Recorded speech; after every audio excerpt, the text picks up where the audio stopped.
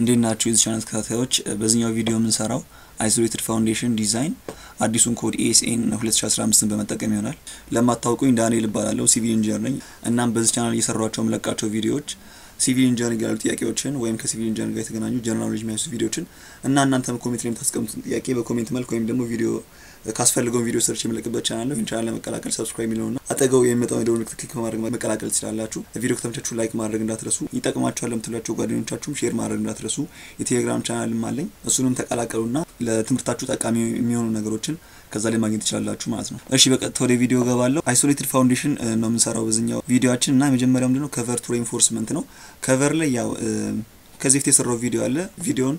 ካርድ ላይ ያስቀምጥላችኋለሁ ወይም ደግሞ ይሄን ቪዲዮ ከጨረሳችሁ በኋላ ማየት ይችላልላችሁ ዲስክሪፕሽን ቦክስ ላይ ያስቀምጥላችኋለሁ ሊንኩን እሺ ቀጣዩ ምንድነው አንድን ቢልዲንግ የአናሊሲስ ሪዛልቶች የምታወጡበት ሶፍትዌር አላችሁ አይደል ስለዚህ ከዛ ሶፍትዌር የሚወጡትን ቫልዩዎች ታመጣጣችኋላችሁ ያው ብዙ ጊዜ የተለመደው ኢታብስ ነው ስለዚህ ከኢታብስ ፎርሶችና ሞመንቶችን እናውጣለን ግን የማንን ከተባለ እዚህ ጋር አልቲሜት ሊሚት ስቴት እና ሰርቪሲቢሊቲ ሊሚት ስቴት ሁለት ኮምቢኔሽኖች እናስገባለን ሶፍትዌራችን ስለዚህ እነሱን ነው ምናመጣቸው ማለት ነው ስለዚህ ሁለቱ ለምንድን ነው የሚመጡት የሚለውን አሁን ቀጣይ የምናያቸው ይሆናል ለምሳሌ የአልቲሜት ሊሚት ስቴት እና የሰርቪስ ሊሚት ስቴት ፎርሙላቸውን ለማሳየት ያክል እሺ እንግዲህ እንደምታዩት የአልቲሜት ሊሚት ስቴት ፎርሙላ 1.5 ዴድ ሎድ + 1.5 ላይቭ ሎድ ነው አዲሱ ኮድ ሰርቪሲቢሊቲ ሊሚት ስቴት ደግሞ ዴድ ሎድ + 0.3 ላይቭ ሎድ 0.3 በነገራችን ላይ ልትቀያየር ትችላለች ኢቢሲኤስ 0 ላይ ሄደን ብናየው መጀመሪያው ላይ ማለት ነው እዚህ ጋር እንደምታዩት 0.3 ያላት ከዚህ አምጥቶ ሳይቷ አምጥቶ ጊዜ ላለመግደል ነው እንፈጥ ነው እና ሰርቪስ እንደምታውቁት ያው አገልግሎት ማለት አይደል ስለዚህ እንደዚህ ጋር እንደምታያቸው ዶሜስቲክ ሬዚደንሻል ኦፊስ ኤሪያ ኮንግሬሽን ሰው የሚሰባሰብ ቦታ ሾፒንግ ስቶሬጅ ኤር ታስሉታልና እነዚህ እንደምታያቸው ሰርቪሶች ናቸው አገልግሎቶች ናቸው ስለዚህ ለነሱ እንወስደው ሳይቱን ነው ስለዚህ 0.3 ያላት ከዚህ ጋር ወስደው ስለዚህ ለሰርቪስ ያኑ ለአልቲሜት ሊሚት ስቴት ደግሞ እንደምታውቁት 1.35 እና 1.35 እና 1.5 ነው የምንወስደው እዚህ ላይ ጊዜ አንወስድም ስለዚህ በዛ መልኩ አልቲሜት ሊሚት ስቴት እና ሰርቪሲቢሊቲ ሊሚት ስቴት ፎርሶቻችንና ሞመንቶቻችን በዚህ መልኩ ከሰራንበት ሶፍትዌር ውስጥ መጀመሪያ እናውጣለን እሺ ይሄን ካልን ቀጣዩ ምንድነው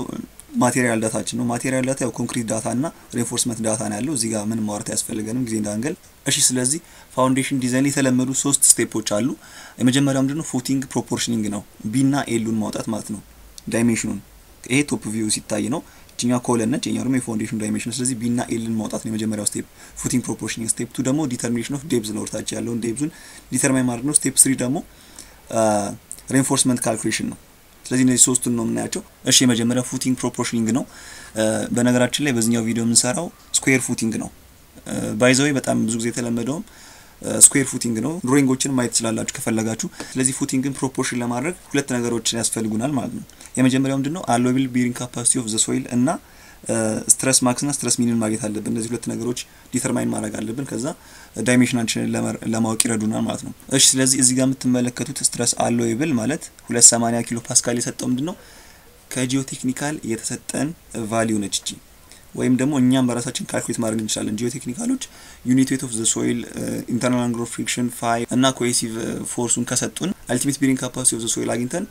አሎዌብሉን ማግኘት እንችላለን በፋክተር ኦፍ ሴፍቲ አካፍለን ማለት ነው ይሄን ነገር በደንብ ክሊር ለማድረግ ወረቀት ላይ ያሳያችኋለሁ ግን እዚህ ጋር ያለችው ፋክተር ኦፍ ሴፍቲ የምትገኘው እዚህ ጋር እንደምትመለከቱት በዚህኛው ፎርሙላ ነው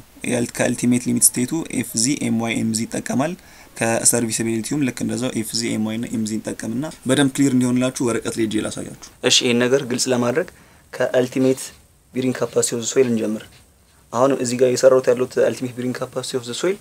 ኤክሴል ያለችው አልቲሜት ቢሪንግ ካፓሲቲ ኦፍ ዘ ሶይል አይደለችም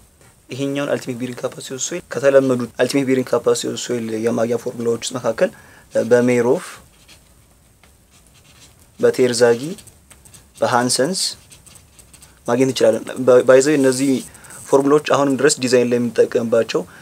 ፎርሙላዎች ናቸው አልቲሜት ቢሪንግ ካፓሲቲ ኦፍ ሶይል ለማግኘት ማለት ነው ስለዚህ አሁን አልቲሜት ቢሪንግ ካፓሲቲ ኦፍ ዘ ሶይል ካልኩሌት ማድረግ የሚጠቅመን ለምንድነው አሎዌብል ቢሪንግ ካፓሲቲ ኦፍ ዘ ሶይል ለማወቅ ነው አሎዌብል ቢሪንግ ካፓሲቲ ኦፍ ሶይል የሚገኘው አልቲሜት ቢሪንግ ካፓሲቲ ሲባዛ በፋክተር ኦፍ ሴፍቲ ነው እሺ ስለዚህ አሁን ይሄንን አሎዌብል ቢሪንግ ካፓሲቲ ኦፍ ዘ ሶይል ጂኦቴክኒካሎች ሰጡን ይችላሉ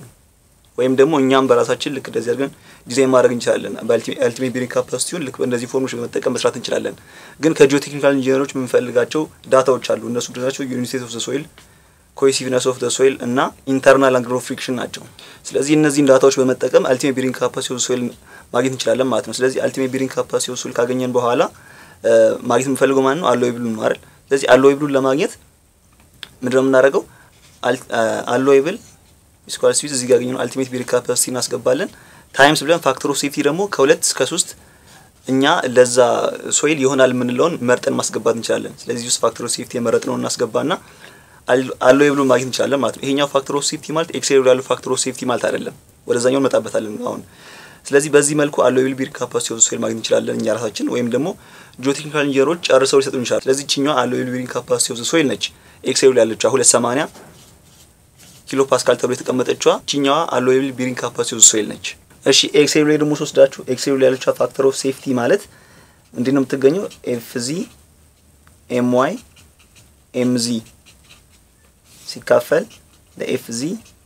MY MZ ነው የላይኛው የአልቲሜት ነው የታችኛው ደግሞ የሰርቪስ ነው እሺ ይሄ እንደዚህ ካየን ultimate bearing capacity of the soil ኤክሴል ያለችው አንድ ሞኛት ይሄኛው የሚገኘው እንዴት ነው allowable bearing capacity of the soil ስለዚህ ይሄኛው ሲባዛ በፋክተር ኦፍ ሴፍቲ ነው ፋክተር ኦፍ ሴፍቲ ማለት ይሄኛው እዚህ ጋር መጣ ነው ፋክተር ኦፍ ሴፍቲ ማለት ነው ስለዚህ ማን ይሰጠናል ኤክሴል ያለችው ultimate bearing capacity of the soil ይሰጠናል ስለዚህ ይሄንን በዚህ መልኩ ካየን አሁን ለምንድን ነው allowable bearing capacity of the soil የሚያስፈልገን እንደገና ደግሞ ultimate bearing capacity of the soil የሚያስፈልገን የሚለውን ነው በድሮ ኮድ ካስታወሳችሁ ከላይ የሚመጣውን ሰርቪስ ሎድ ብቻ ነበር የምንጠቀመው አይደል ሰርቪስ ሎድ ነበር የምንጠቀመው እንጂ ultimate ሎድ አንጠቀምም ነበር ስለዚህ ሰርቪስ ሎድ ተጠቅመን ኤሪያ ፕሮፖርሽን እናደርጋለን ከዛ ዴፕዝ ዲተርማይን እናደርጋለን ከዛ ሪኢንፎርስመንት ባር ፕሮቫይድ እናደርግ ነበር ድሮ አሁን ግን በአዲስ ኮድ ምንድነው የተቀየረው ሰርቪስ ሎድ ለኤሪያ ፕሮፖርሽን ለማድረግ ብቻ ነው የምንጠቀመው ዴፕዝ እና ሪኢንፎርስመንት ባር ፕሮቫይድ ለማድረግ ultimate ሎድ ነው የምንጠቀመው ስለዚህ በአዲስ ኮድ ለምን እንደዚህ እንደተደረገ ኮንሴፕቱን የተወሰነ ነው እሺ ስለዚህ በአዲሱ ኮድ ሰርቪስ ሎድ የምንጠቀም ከሆነ ማን ነው የምናገኘው ብለናል ኤሪያ ለማግኘት ነው ሰርቪስ የምንጠቀመው እዚህ ጋር ደግሞ ultimate የምንጠቀመው ዴፕዝ እና ሪኢንፎርስመንት ባር ፕሮቫይድ ለማድረግ ነው ብለናል ስለዚህ የሰርቪስ ፎርሙላ እና የultimate ፎርሙላን ደግሞ እንጻፈው ስለዚህ የሰርቪስ ፎርሙላ ይሄኛው ነው ያው 0.3 ሁሉ ጊዜ እንደዚህ አይደለችም ይቀያየራል ግን ለአሁን እንደዚህ ኤግዛምፕል እንሰድና እንቀጥል የultimate ደግሞ 1.35 አለች እዚህ ጋር ፕላስ 1.35 ዴድ ሎድ ፕላስ 1.5 ላይቭ ሎድ ነው ስለዚህ አሁን እዚህ ጋር ሁለቱም ፎርሙላዎች ለማን ነው የሚጠቅሙት ፋውንዴሽኑ ላይ ነው ያሉት እንዴት ነው ሰርቪስ አሁን ለምሳሌ ስንጠቀም ኤሪያ ፕሮፖርሽን ለማድረግ ነው ኤሪያውን ለማግኘት ነው ቢ እና ኤል ለማግኘት ነው ultimate ደግሞ ስንል ዴፕዙን እና ሪኢንፎርስመንት ባሩ ስለዚህ አሁን ፋውንዴሽኑ ላይ ያለ ነው ማለት ነው ይሄ ከላይ ያለው ነው ሶይሉ ጋር ደግሞ እንምጣ ሰርቪስ ስንጠቀም ለሶይሉ የምንወስደው allowable bearing capacity of the soil ነው ultimate ደግሞ ስንጠቀም የምንጠቀመው bearing capacity of the soil ultimate-ውን ነው ultimate ማለት ቀደም ያገኛናት ነች መጣቻ እቺኛው ultimate bearing capacity ነች እቺኛው ማለት ግልጽ ነው አይደል ስለዚህ እዚህ ጋር ሰርቪስ የምንጠቀም ከሆነ allowable ነው የምንጠቀመው ultimate load ከሆነ ደግሞ የምንጠቀመው ultimate bearing capacity of the soil ነው የምንጠቀመው ይሄ ለምን እንደዚህ እንደሆነ በደንብ ነው የሰርቪስ ሎድ ለምሳሌ ከሁለቱ ሎዶች ማን ነው ይበልጣው ከሰርቪስ ሎድ እና ከultimate ሎድ ማን ነው ትልቁ ultimate ሎድ ነው ትልቁ አይደል ስለዚህ ሰርቪስ ሎድ ላይ ስንጠቀም ይሄኛው ዳይሜንሽን ምንድነው የሚሆነው ትንሽ ነው የሚሆነው ቢና ኤልአር የምንፈልገው ሰርቪስ ላይ ስለዚህ ሰርቪስ ሎዱ ትንሽ ነው አይደል ከዚህ አንፃር ስለዚህ ይሄኛው ፎርስ ትንሽ ሆነ ማለት ዳይሜንሽናችን ትንሽ ነው የሚሆነው ይሄ ማለት ያው ከፎርሙላ ነው የሚነሳው ፕሬሸር ፎርስ ኦቨር ኤሪያ ነው አይደል ስናቀያየረው ፕሬሸር እና ኤሪያ ፎርስ ኦቨር ፕሬሸር ይሆናል ስለዚህ ፎርሳችን ይሄ ነው ፎርሳችን ትንሽ ሆነ ማለት ኤሪያችንም ትንሽ ይሆናል ማለት ነው ዳይሬክትሊ ፕሮፖርሽናል ስለሆነ ስለዚህ በዛ መልኩ ነው ሰርቪስ ሎድ ትንሽ ለሆነ ኤሪያችን ትንሽ የሚሆነው ስለዚህ አሁን ምንድነው ኮንሴፕቱ ሰርቪስ ሎድ ተጠቀመን ማለት ፋክተር ኦፍ ሴፍቲ ለፉቲንግ አልሰጠንም ማለት ነው ለፉቲንግ ዳይሜንሽናችን ፋክተር ኦፍ ሴፍቲ ካልሰጠን ለሶይሉ መስጠት አለብን ይሄኛው ሶይል ነው ኦብቪየስሊ አይደል እዚህ ያለው ሶይል ነው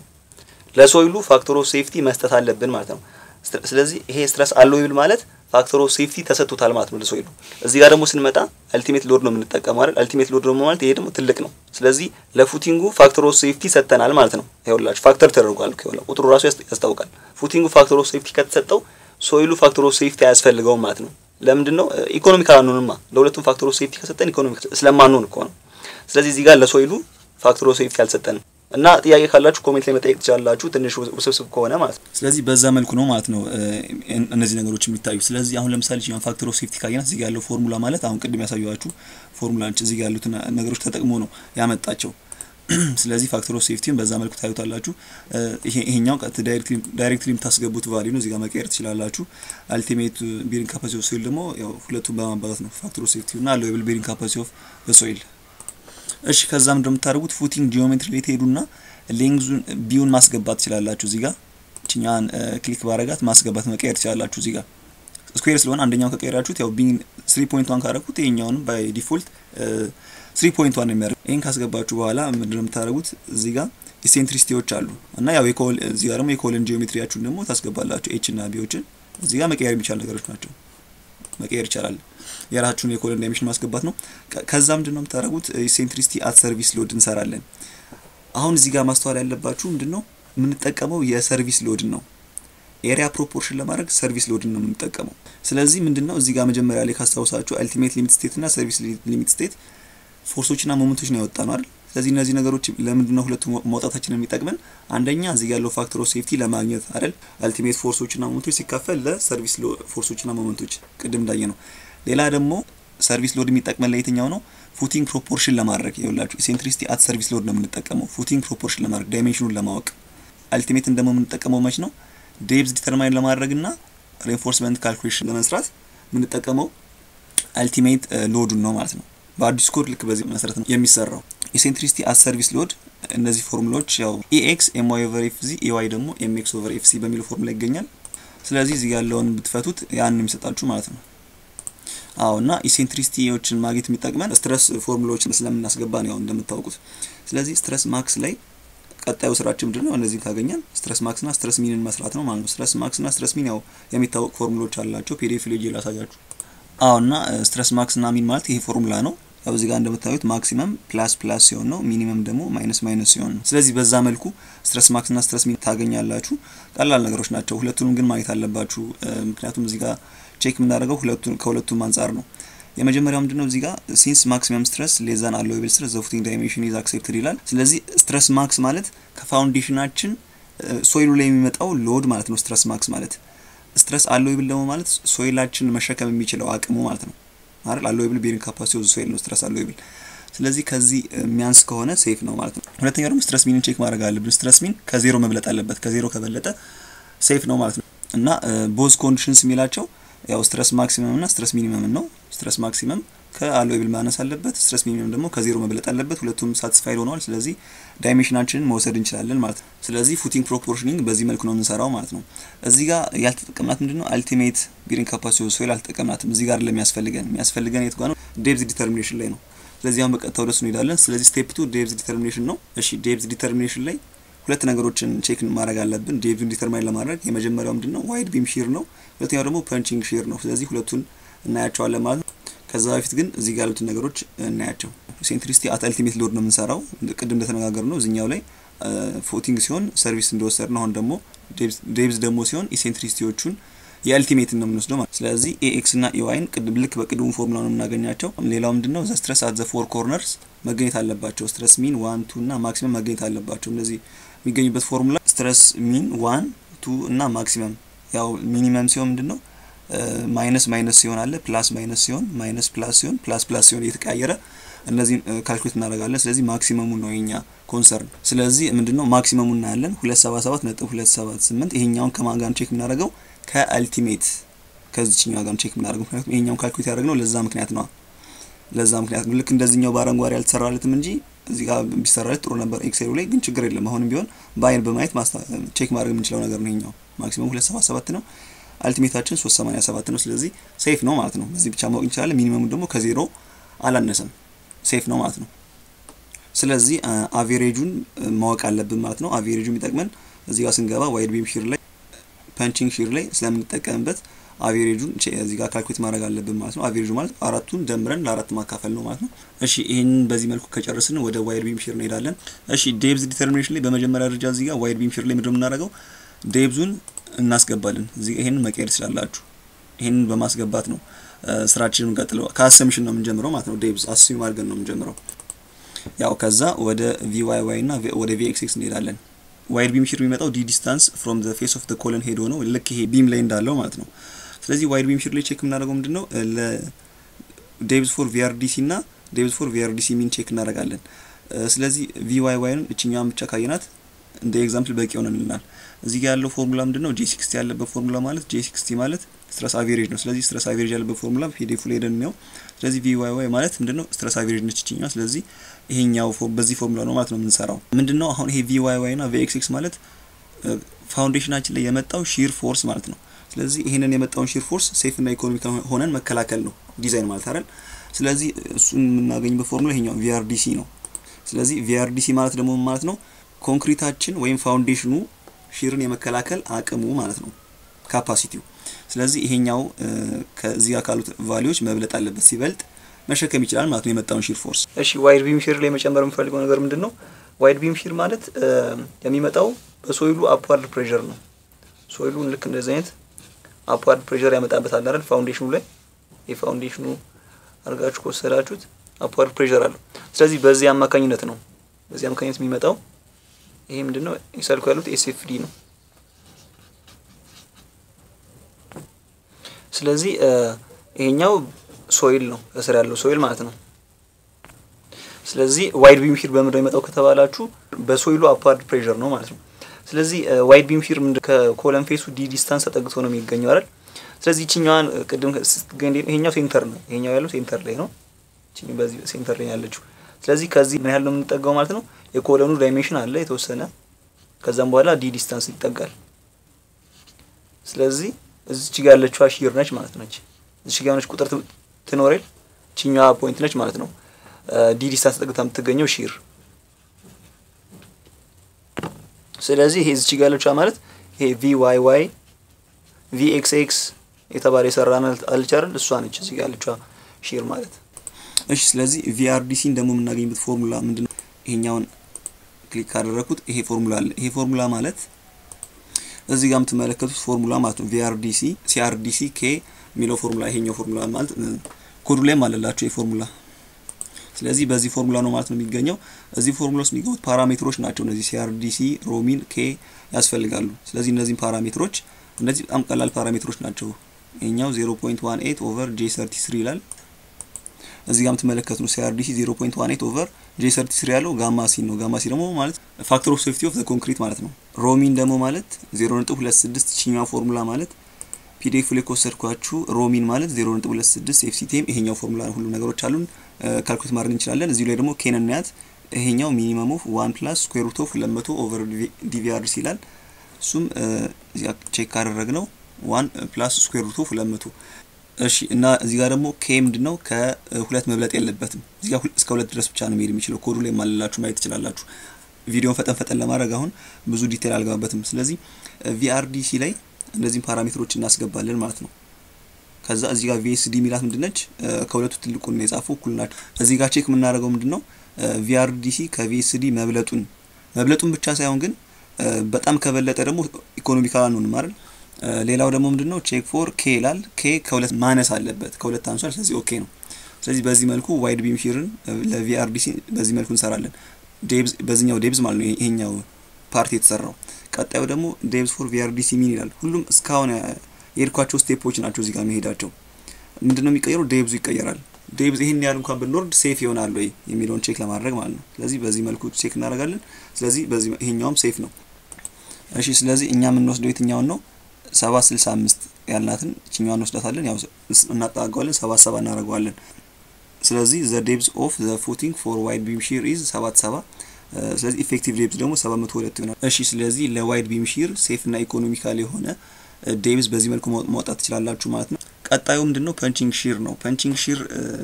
ለፐንቺንግ ሺርም ዴብዛችንን ዲተርማይን ማድረግ አለብን ሴፍ እና ኢኮኖሚካል መሆን አለበት ለፐንቺንግ ሺርም ስለዚህ በአዲሱ ኮድ አሁን critical section for shear is at a distance 2d from the face of the column ይላል ስለዚህ 2d ነው በአዲሱ ኮድ በድሮ ኮድ ካስተዋሳችሁ እስከ 1.5d ድረስ ሄዶ ነው ፐንች ያርጋል የሚባለው ኮዱ ላይ ሄደን ማየት እንችላለን ይሄንን አሁን የኤስኤን 2015 ኮድ ላይ ያለ ነው load distribution and basic control perimeter the basic control perimeter u1 may be normally be taken to be at a distance 2d from the loaded area ማለት ያው ኮለኑ ያለበት ቦታ ማለት ነው ኮለኑ ካለበት 2d ዲስታንስ ልክ እንደዚህ ሄዶ ያለው ምንድነው ይሄኛው ኤሪያ ፐንቺንግ ኤሪያው ይባላል በነገራችን ላይ እዚህ ጋር ኮዱ ላይ እስከ 2d ዲስታንስ ሄዳችሁ ቼክ አድርጉ ይላል እንጂ ከ2d በታችም ቼክ የሚደረግበት ጊዜ አለ እዚሁ ኮዱ ላይ ምን ይላል control perimeters at a distance less than 2d ማለት ነው ከ2d በታች should be considered where the concentrated force is opposed by a high pressure ካለ opposed ከተደረገ ማለት ነው ምኑ concentrated force ለምሳሌ ይላል soil pressure on a base ከስር ትልቅ የsoil pressure ትልቅ ከሆነ ምን ሊፈጠር ምን ቼክ ማድረግ አለብን ማለት ነው ከ2d ዲስታንስ በታችም ቼክ ማድረግ አለብን ማለት ነው ስለዚህ በዚህኛው ኤክሴል ምን ሰራው ምንድነው ኮለም ፌስ ላይ እንሰራለን ሁለተኛ ደግሞ 1.5d ዲስታንስ ላይ እንሰራለን from the column face ሶስተኛው ደግሞ 2d ዲስታንስ ላይ from the column face ሄደን እንሰራለን ማለት ነው እሺ እዚህ ጋር ኮዱ ላይ ከ2d በታች የሚወሰድበት ጊዜ አለ ይላል አይደል ስለዚህ at2d ይሰራል ግን ከ2d በታች ደግሞ የሚመጣበት ጊዜ ሲኖር ቼክ ለማድረግ 1.5d ላይ እንሰራለን እንጂ ሁሉ ጊዜ 2d ላይ ብቻ ይሰራል ማለት አይደለም እንደገና ደግሞ 1.5d ላይ ይሰራል ይያልኳችሁ አይደለም ያለው ዲዛይን ስለሆነ ዲዛይን ማለት ከዚህ በፊትም ተናግሬያለሁ አሰራር ማለት ነው ስለዚህ አንዱ ቢልዲንግ ከሌላው ቢልዲንግ ይለያል ስለዚህ ለዛ ስፔሲፊክ ቢልዲንግ የራሳችሁን ጃጅመንት ወስዳችሁ ነው እዚህ ጋር ፐንቺንግ ሺር ዲስታንሱን የምታስቀምጡት ኮዱን ራሱ ካያችሁት ስፔሲፊክ የሆነ ፐንቺንግ ሺር ፔሪሜትር እንድትመርጡ አይገፋፋችሁም ምንድነው የሚያደርገው ጀስት የራሳችሁን የሆነ ጃጅመንት እንድትሰጡ ነው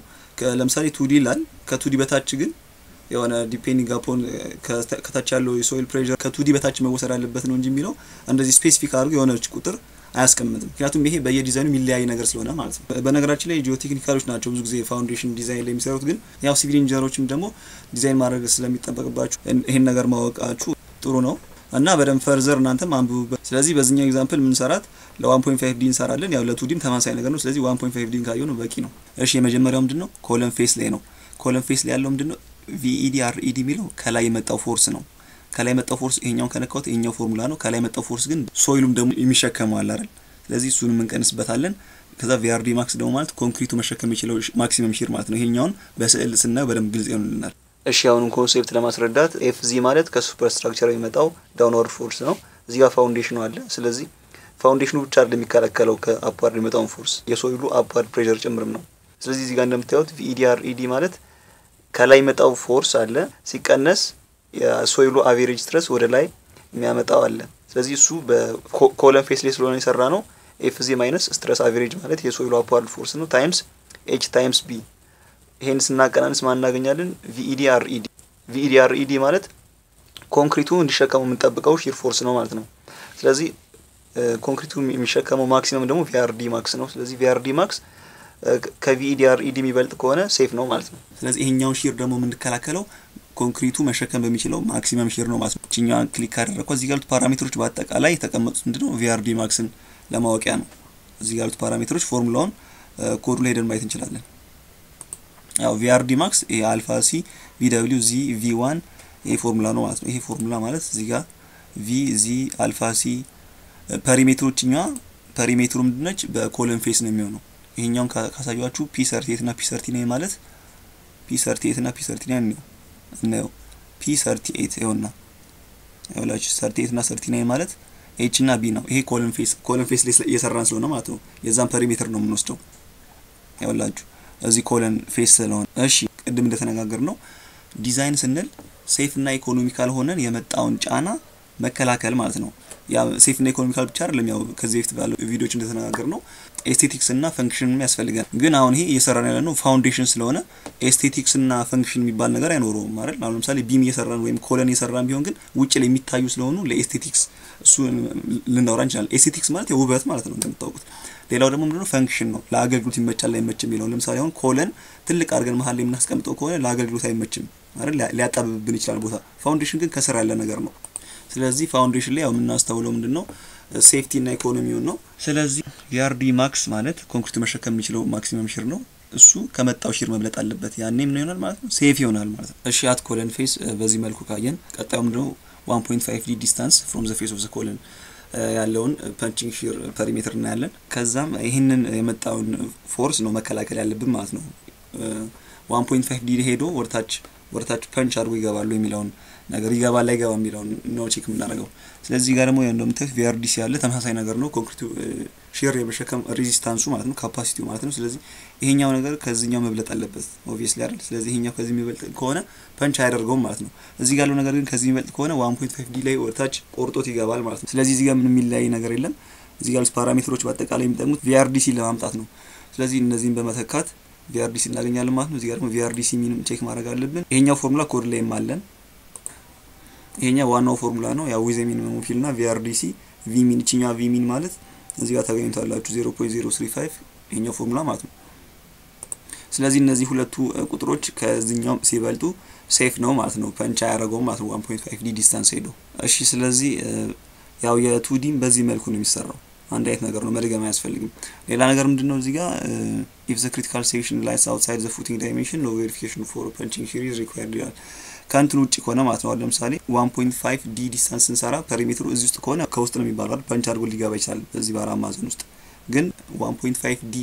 ስንል ከፋውንዴሽናችን ውጪ የሚወጣ ከሆነ ለፓንቺንግ ሺር ቼክ ማድረግ አይተበቅብንም ማለት ነው የመጨረሻው ስቴፕ ወይም ስቴፕ 3 ሪኢንፎርስመንት ካልኩሌሽን ነው ይሄን ቪዲዮ እስካሁን ካያችሁት ሰብስክራይብ ያደርጋችሁ ካላችሁ ሰብስክራይብ ማድረግ እንዳትረሱ የደወሉ ምልክቱን መጫን እንዳትረሱ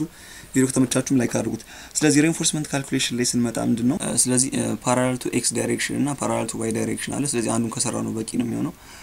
የመጀመሪያው ምንድነው ms dx ነው ይሄ ፎርሙላ ማለት pdf ላይ እዚህ ጋር ያለው ፎርሙላ ማለት ነው አሁን ምንድነው ይሄ ms dx ሞመንት የሚመጣው ምንድነው ከስር ያለው ኪው አቨሬጅ ማለት የሶይሉ ፕሬሸር ነው አይደል ስለዚህ እሱ ነው ይሄ ካንቲሊቨር አይደል ፋውንዴሽናችን እኮ መሃል ላይ ኮሎን ካልባል ወደዛ እንደ ካንቲሊቨር ነው የሚታየው ስለዚህ ይሄኛው ሞመንት እንደዚህ ይሰራበታል ማለት ነው ወደ ላይ እንደዚህ ሊያጣመው ይፈልጋል አይደል ከስር ያለው እሱ ነው በዚህ ፎርሙላ ነው እናገኘው ማለት ነው ስለዚህ ለዛ ሞመንት ነው ማለት ነው ሪኢንፎርስመንት ባር ፕሮቫይድ እናደርገው እሺ ቀጣዩ ደግሞ ይሄኛው ነው ቀጣዩ ms dx ይሄኛው በm39 ይካፈላል m39 ማለት የፋውንዴሽናችን ዳይሜንሽን ነው m39 ማለት የፋውንዴሽን ዳይሜንሽን b ነው 3.1 የሚለው ማለት ነው ያው እሱን ፐር ሜትር ለማድረግ ነው የምናካፍለው ሌላ ነገር የለውም ቀጣዩ ምንድነው μsd ነች μsd ክሊክ አድርገናት ይሄ ፎርሙላ ማለት ነው እዚህ ውስጥ ማናቀው ነገር የለም ms dx አለን fcd አለን d አለን ስለዚህ μsd ማግኘት እንችላለን እሺ ሌላው ደግሞ kz ነው kz ቺኛን ክሊክ አድርጓት s122 ይላልና kz የምናገኘው ከμsd በመጠቀም ነው የምናገኘው kz የምናገኘው ከFCSN 1992 2014 ላይ ማለት 2015 ላይ ማለት በኮንክሪት ግሬዳችሁ መሰረት ማለት ነው ስለዚህ በዛ መልኩ ማግኘት ይችላልላችሁ kzን እዚህ ጋርም ተቀምጧል ለምሳሌ kz በμsd ነው የሚወሰደው ስለዚህ μsdያችን ስትነው 0.031 ነው እዚህ ጋር 0.04 አለ 0.05 አለ ስለዚህ ለሁለቱ ያሉ kz ቫልዩዎች አሉ ስለዚህ የኛ 0.031 ነው μsdያችን ስለዚህ እቺኛው በኢንተርፖሌሽን ክሊክ አደረኳት ይሄኛው ኢንተርፖሌሽን ነው ስለዚህ በዛ መልኩ ታገኛላችሁ ማለት ነው kz ካገኘን በኋላ as ካልኩሌተር ላይ እንመጣለን as ካልኩሌተር ይሄኛው ፎርሙላ ማለት እዚህ ያለው ፎርሙላ ማለት ነው as ካልኩሌተር እንሰራበት ፎርሙላ ይሄኛው ነው ቀጣዩ ደግሞ as min ነው as min እቺኛው ፎርሙላ ማለት እዚህ ጋር ከመጣን 0.26 ያለበት ፎርሙላ ማለት ነው ቀጣይ ደግሞ as max ደግሞ እዚህ ጋር ያለው ፎርሙላ 0.04 ያለበት ፎርሙላ ማለት ነው አሁን 0.04 ያለበት ፎርሙላ ማለት ነው as max ስለዚህ as provided ምን ይሆናል ከas providedችን ማለት እናስቀምጠው ማለት ነው እናስቀምጠው as ከas min እና ከas ካልኩሌተር ትልቁን ነው የምንመርጠው ከas min የሚያንስ ከሆነ ያው as min የሚወሰደው ከas min ደግሞ የሚበልጥ ከሆነ as ካልኩሌተር ነበር የሚወሰደው አሁን ግን ከas min አንሷል as ካልኩሌተር ስለዚህ as provided ላይ የምንወስደው as min ነው ማለት ነው እዚህ እናስገባለን ከዛ ስፔሲንግም በዚህ ፎርሙላ እንሰራለን ይሄ ፎርሙላ ማለት እዚህ ጋር ያለው ፎርሙላ ማለት ነው ከዛ መጨረሻ ላይ እዚህ ጋር መጨረሻ ሪዛልታችን እንደዚህ አድርገን እናስቀምጣለን ማለት ነው ያው እንደ ተባባል ነው ቅድም ይሄኛው ተመሳሳይ ነው በዚህ በኩል ያለውም ተመሳሳይ ስለሆነ መስራት ያስፈልገንም ማለት ነው